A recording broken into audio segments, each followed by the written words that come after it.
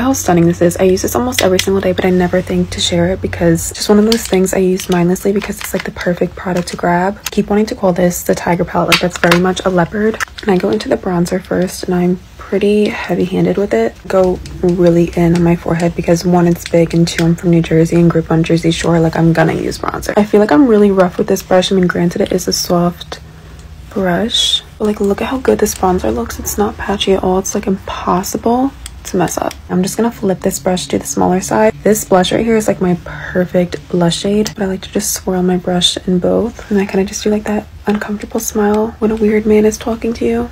And I'm not dipping back in, but I'm pinching the brush in my fingers and just going like right where I normally mid-tone blush. Like, please look at this. That's why I use it every single day. Switching brushes and going into this highlight shade, using that on my nose and a little bit on my cheek, and going back in with my blush brush and diffusing that out. And at the very end of my routine, I'll go in with the shade Dim Light all over my face. That's this one right here. It ties everything together so nicely and gives you like the most gorgeous glow. If you don't have this palette, they have 3. Please go get it. It will change your life. I do not know who I was before the Tiger, but Leopard palette, oh my god.